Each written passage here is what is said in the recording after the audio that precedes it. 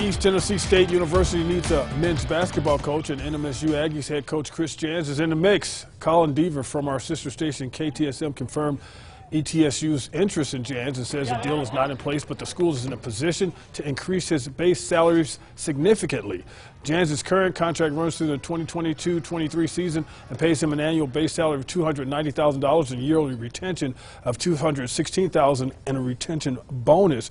Now, in 3 seasons with the Aggies, Jans has won 3 WAC regular season titles, 2 WAC tournament titles, and has taken his team to the NCAA tournament twice. His overall record, 83-17 with the Aggies.